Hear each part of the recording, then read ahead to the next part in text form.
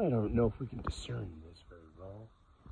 This might take a second for the photons to accumulate on the lens of the camera.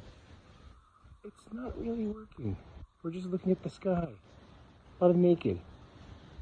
Not a lot of eye. I'm trying to look at Orion, specifically Betelgeuse. There it is. You can see it right there.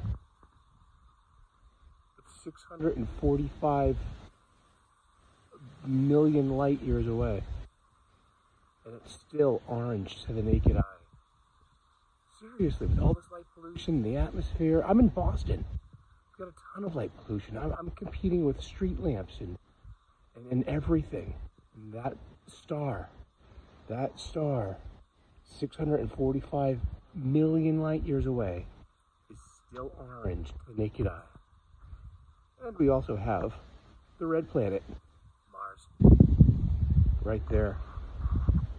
So yeah, we got a red, something red and something orange in the sky. And we'll have something yellow in a couple of hours. Hey, this has been Naked Eye Sky. It's about 4:52 a.m. November 28th, 2022, Monday. Have a great day. Please like and subscribe for more Naked Eye Sky. But yeah, we see Mars. Hey, that's the planet Mars. We can see the planet Mars every morning if it's clear. We can also see Mars, Saturn, and Jupiter about 6 o'clock p.m. Eastern Standard Time. And yeah, I was just amazed.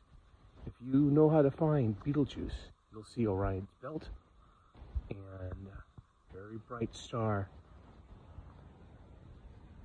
Betelgeuse is right hand. Indeed. Have a great morning.